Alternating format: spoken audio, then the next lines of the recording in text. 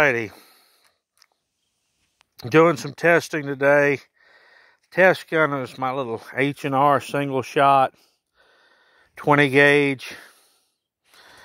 Test load was the Noblesport 2 3/4 inch 9 pellet #1 buckshot.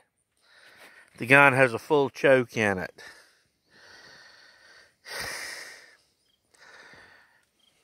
The Noblesport has been available locally, at least for me. #1 buckshot for the 20 gauge when a lot of other ammunition's scarce. So I tested it at 40 yards. We got 9 pellets in the load. Let's see how we did.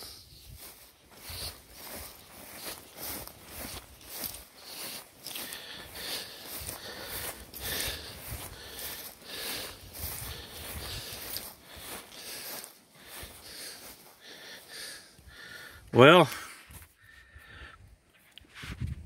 I was holding high in the chest, about the number 8.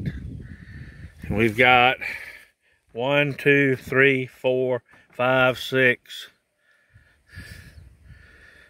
7, 8, all 9 pellets on paper.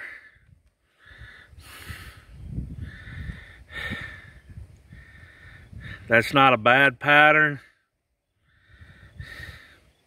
Is it anything to write home about? No, it'd be about what I'd expect. 40 yards, yeah, I'd shoot a deer with it.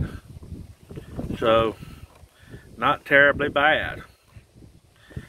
Later on.